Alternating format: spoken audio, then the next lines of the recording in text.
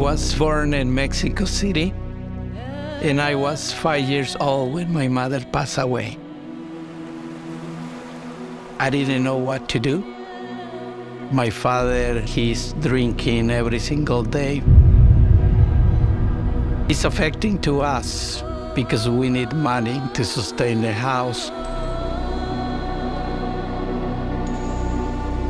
I was 7 years old when I was selling a lot of things, candies, newspapers. I'm feeling like something is not right on me. I didn't know how to manage that pain, that trauma.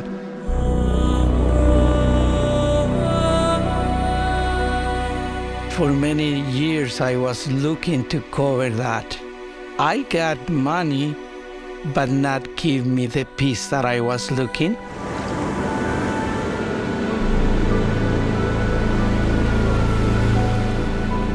I went to the United States, and I'm start drinking, spending my money on trash things.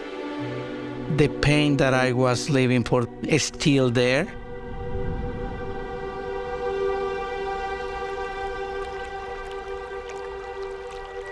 When I'm accepting Jesus Christ, I was like a new person.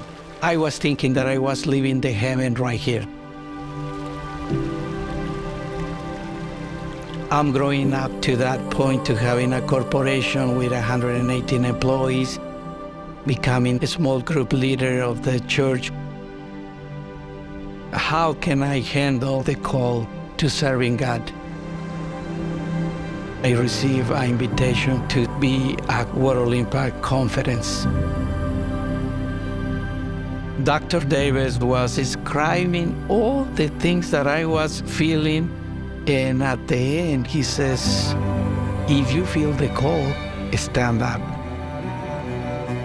That's when I'm accepting the call as a pastor. I start with TUMI, the institute, and helping me to equipping me becoming a church planted.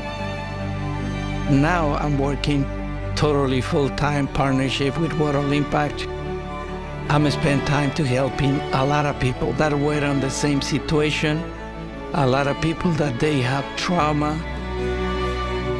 God gave me the answer how to help them according with my experience that I was living. Last year was so amazing because we equipping over 28,000 people working in churches, jails, rehabilitation houses in Latin America. I was a child with want a lot of things. I growing up, God gave me the opportunity to open a business company, but really money is not important in my life. Because when I'm accepting the call to serving God, I left all the money, all the things, and just focus on serving God.